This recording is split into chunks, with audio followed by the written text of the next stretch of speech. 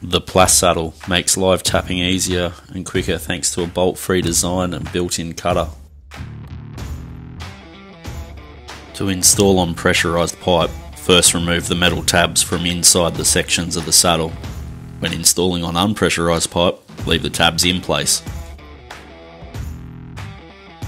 Position the sections of the Plassaddle body on either side of the pipe. Clip the saddle sections together at the base and then at the top. Align the guide of the base of the Offtake with the groove in the top of the saddle. Secure the nut firmly by hand, then tighten with a Plasson wrench. To secure the Offtake position, tighten the grey locking nut until it touches the Plassaddle body. Prepare the PE branch line by chamfering and lubricating the end of the pipe. Back off the nut until a few threads are showing. Install up to the end stop and tighten by hand. To install an Offtake using a copper conversion kit, remove the compression nut and grip ring and replace with Plasson's copper conversion kit.